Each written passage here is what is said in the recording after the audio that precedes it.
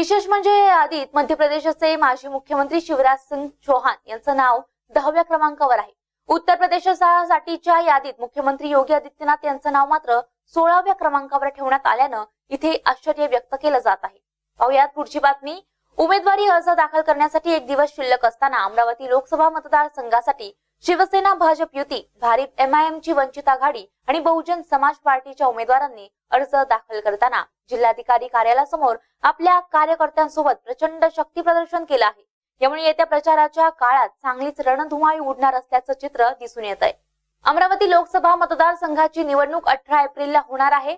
नामांकन दाखल करण्यासाठी 27 मार्च ही शेवटची तारीख आहे। मात्र भाजप सेना युतीचे उमेदवार आनंदराव अडसूळ, वंचित बहुजन आघाडीचे उमेदवार गुणवंत देवपारे आणि बहुजन समाज पार्टीचे उमेदवार वरुण वानखडे, शेतकरी संघटनेचे विजय विल्लेकर यांनी आपले नामांकन दाखल केले असून नामांकन दाखल करत्यावेळी सर्वांनी शक्ती प्रदर्शन करून निवडणूक प्रचाराचे रणशिंग फुंकले। तरी मतदारसंघातील सर्वात जास्त चर्चेत असलेले उमेदवार नवजित सिंग राणा या आघाडीतर्फे स्वाभिमान संघटनेवर आपली उमेदवारी दाखल करणार असल्याने सर्वांच्या नजरा त्यांच्या उमेदवारी दाखल करण्यावर लागल्या असल्या तरी येणारी निवडणूक सर्वच उमेदवारांसाठी मोठी परीक्षा असणार असंच बोललं जात आहे। वंचित आघाडीच्या 48 जागा आम्ही लढवतो। मॅडम, एक आरोप असा होत आहे की वंचित आघाडीमुळे भाजपचा फायदा होईल, यावर आपण काय सांगाल नेमकं?